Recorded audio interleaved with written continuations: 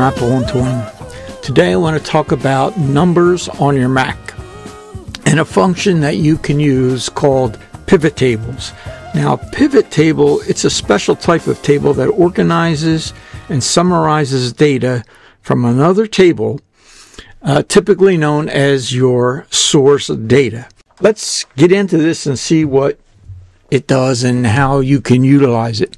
First, we have our source table. I have a table here called Song Library, and it basically just lays out in columns and rows whatever it is you want to categorize. A song title, an artist, the time, and the genre. You can do the same thing with expenses by month, by category. You can do a book library, same kind of thing. Whatever you want to lay out in a simple, straightforward table, you can utilize your pivot table to give you summaries. Once you have your table laid out and you don't utilize any formulas or calculations because the pivot table will automatically do that stuff for you. So you want to just lay it out in a basic table. Then what you're going to do, you come up to the pivot table icon, click on it. Notice it gives you a blank table. It's called Song Library Pivot. That's what the tab is called. Your source table is indicated with a green dot. If you look off to the right, you'll see pivot options. This little message says to add values to this table, view pivot options, which are right here off to the right. What it did was it took each of our columns and put it into this source.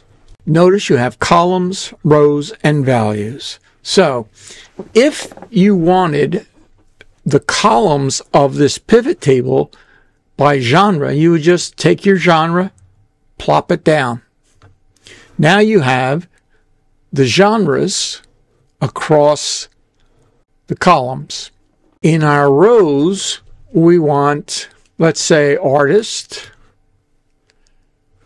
and song title and time. You can size each of these columns to fit. Okay? And you'll notice your genres are out here. Now, maybe that doesn't work for us. So say we don't want the genres in the columns. So you can just unclick each of these and start over. Instead of columns, let's say we want, the first thing we want is our genre in the row. So now you have our genres in column A in the rows. So we have adult contemporary, blues, country, rock, which are the genres that I created, and then the grand total. It automatically will put that in there for you. Now, we don't have anything in column B. So let's say we want song title. Now you put song title. Now you have adult contemporary and all the song titles that fall under that genre. Then, if you want, you can take artist and put there. Notice these down arrows here. That's creating a category. So you can open or close that category individually just by clicking on it. Or if you hold the Option key down and click on that, notice how it highlights that area. Click on it and it will shrink all of them down. The same is true with the genres. So now you have, if you open just adult contemporary, now you have all of the song titles that fall under that genre. You can then take time and let's say we want it next. So if we open all of these, now you're going to see that you have everything here.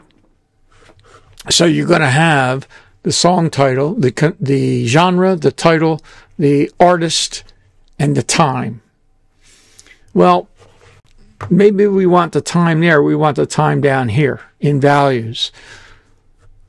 So notice it defaulted to time sum. If you click on the eye, you can click on it and you can see that you have a lot of options there you can choose from. For this particular purpose, we want the sum, so that's the most logical. And again, if these are not conducive to the order that you want to see them in, you can very easily shift them around. So maybe we want the artist first. Just slide it up. Now we have our artist first, the song title, and then the genre. You could move them around. Okay? So that if you hold the Option key, hit the arrow, you see now you have the artist. So you see here Aaron Lewis, we have him under two categories, adult contemporary and in country. Depending on what you want to do, you could easily do that. And again, you have your time for each of those categories.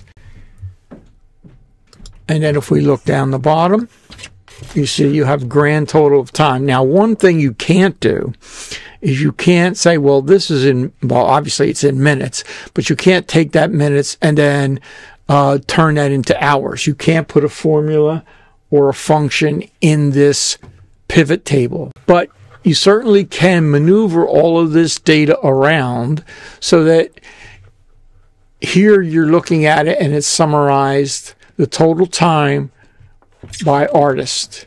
Now, you have Bruce Springsteen there twice because probably have him under several categories. Oh, so I had this one in there, song in there twice.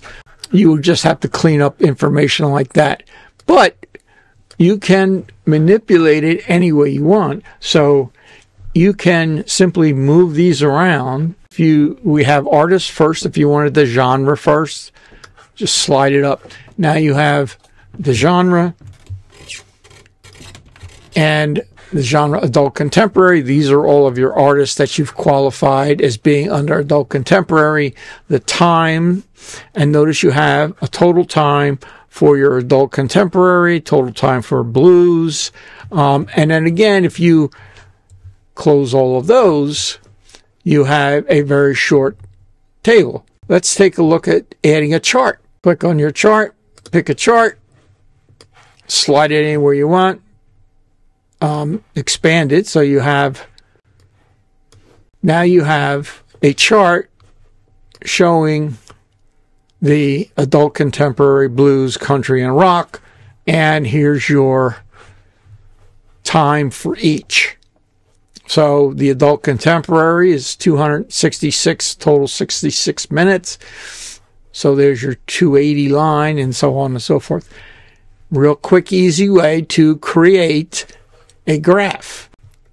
You want to show it by author, click on it, select one.